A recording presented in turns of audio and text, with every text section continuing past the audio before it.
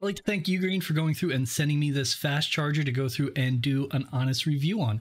I'm very excited. Here you're going to be able to plug one item in and you're going to be able to charge multiple things. This is 160 watts, so it's really going to go through and charge everything quickly. Let's go and unbox it and check it out.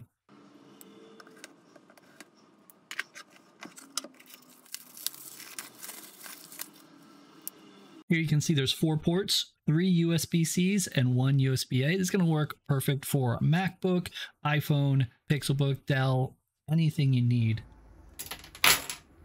Let's plug it in and take a look at it.